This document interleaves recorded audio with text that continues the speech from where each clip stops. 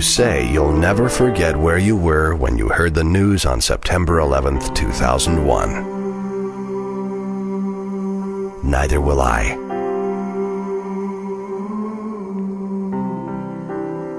I was on the 110th floor in a smoke-filled room with a man who called his wife to say goodbye.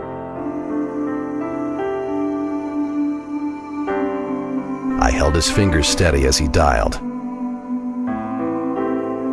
I gave him the piece to say, "Honey, I'm not going to make it. But it's okay, I'm ready to go." I was with his wife when he called as she fed breakfast to their children. I held her up as she tried to understand his words.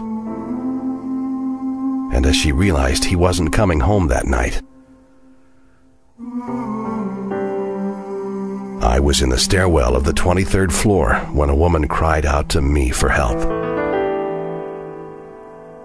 "I've been knocking on the door of your heart for 50 years. I said, "Of course, I'll show you the way home. Only believe in me now." I was at the base of the building when the priest ministered to the injured and devastated souls. I took him home to tend his flock in heaven. He heard my voice and answered.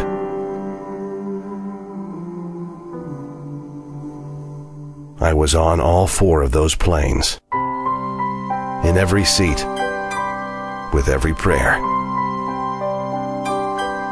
I was with the crew as they were overtaken.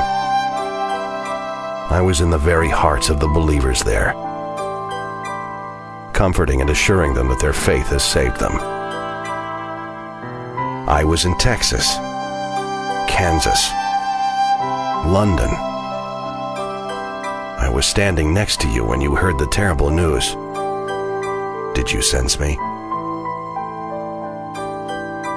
I want you to know that I saw every face. I knew every name, though not all know me.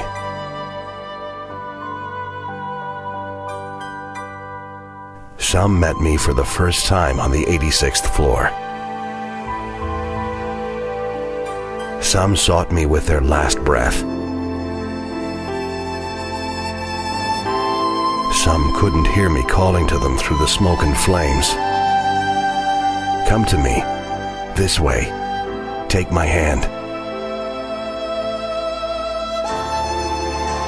Some chose, for the final time, to ignore me. But I was there. I did not place you in the tower that day. You may not know why, but I do. However, if you were there in that explosive moment in time, would you have reached for me? September 11th, 2001 was not the end of the journey for you. But someday your journey will end, and I'll be there for you as well. Seek me now while I may be found.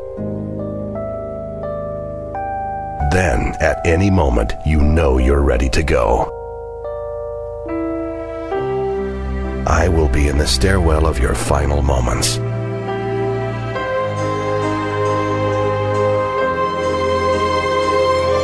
Remember, I love you.